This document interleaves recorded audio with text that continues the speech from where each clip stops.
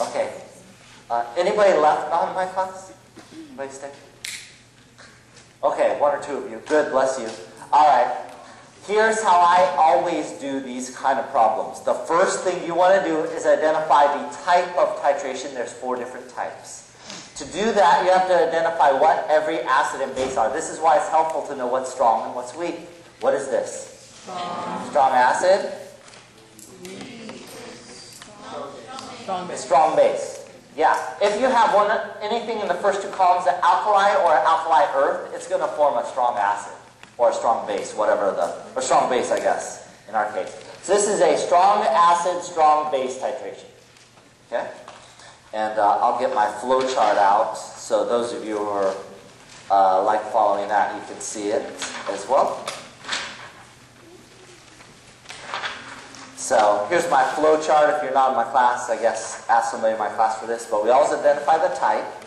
Next step, you find the millimoles of acid and base and figure out which one is in excess. So what we do is, let's say the acid first. You multiply these 2 numbers, and you'll get, what will you get? 10 millimoles. Is that right? Let me close this. Make sure I get all my numbers right. Okay, 10 millimoles. And then you multiply these to find the millimoles, and you'll get, I think, 20 millimoles. So what's in excess, the acid or the base? The base. So now you go back in my flow chart. You want to get this in your mind. You find that the strong base is in excess. So that's called the strong base region that we're in right now. And well, how do you solve that? Well, you follow this. So we're going to use these simple equations right here to solve for it. So let me show you how that works. We will say, and the base is in excess by how much? 10. Yeah, 10 millimoles. I got that from subtracting these 2 numbers. Excess of CSOH. Well, the nice thing of knowing it's a strong base is that's equal to the OH minus concentration when I divide by the total volume. Total volume is 200 plus 50, 250 milliliters. This will give me the molarity, which is equal to 0.040 molar. That's the OH minus concentration. The POH is the negative log of OH minus. In this case, it's going to be 1.40.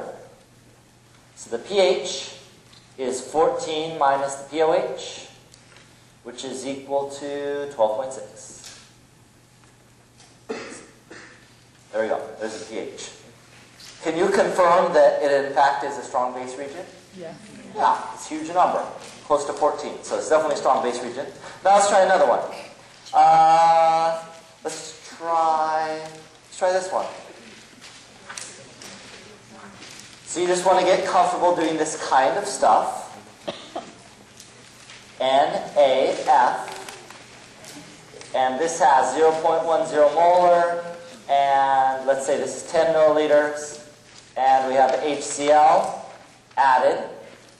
And this is 0.10 molar and 5 milliliters. I want to find the pH again. So I always use the same procedure that you just saw a second ago on my flow chart. Step 1, identify the type. So NaF, what is that? This is a weak base. Yeah, weak base. How do you know it's a weak base? Well, sodium is one of your spectator ions. So you have F minus, that comes from HF, which is a weak acid. So this is a weak base. What's HCl? Strong acid. So this is a weak base, strong acid titration. That's important to know. Okay, so next step, find the millimoles of the acid and base. So I'm going to multiply these numbers together. 0.1 times 10, that's going to be 1 millimole. And 0.1 times 5, that's 0.5 millimoles. Okay? This one, whenever you have a weak base, or weak acid, it's helpful to write out the whole reaction. So I'm going to do that. But some of you are doing this in your head, which is totally fine. If you can do that already, that's great. So there's the reaction. Oops, there we go. And NaF, that's 1 millimole. HCl, 0.5 millimoles. And we start off with zeros of each of these. Subtract off the 0.5. 5. And add 0.5 here. And you'll say you get 0.5, 0.5, 0, and 0.5. This is helpful because you know, oh, wait a minute. I have this, which is a weak base, and I have this one, which is a weak acid. Buffer. Yeah, it's a buffer. If you were in any way confused, you could go here. Oh, I have my weak base. I have the weak base in excess. Yeah, it's the buffer region. We confirmed that. So you could have known the table, or you could have written it out. Either way, you would figure out it's a buffer. So I'm going to use the Henderson-Hasselbalch to solve this.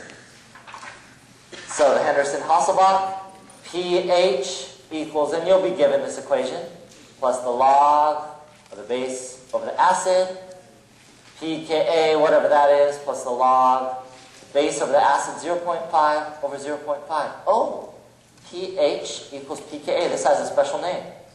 What is it? It's called the midpoint. The midpoint occurs whenever you have equal amounts of weak base and weak acid. That's the midpoint, and pH equals pKa. In this case, pKa is 3.14, and I knew that because the Ka, oh, I didn't write down the Ka, I just wrote down the pKa. There we go. Okay, so there's a little sampler of titrations. Let me do one more thing for titrations. Any question? Yeah, there's a How do question. you find the value for pKa? How did I find the value of pKa? Okay, I'll show you where I got that secret. Where did I get? Where is that handout? There's. I'm going to give you this on the test. You have to find HF. It's right here.